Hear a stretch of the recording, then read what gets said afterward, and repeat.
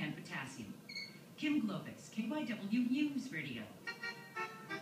Given in the news time 1:22, time for traffic and transit on the twos. And plenty of volume to contend with, not the least of which is in the Independence Mall, Old City area of Philadelphia, where we have the Trayvon Martin protest underway. You'll be hearing more about this in a minute, but just consider a gridlock situation all the way around Independence Hall, the Constitution Center, and surrounding areas as well. Let's move over again to the Vine Street Expressway.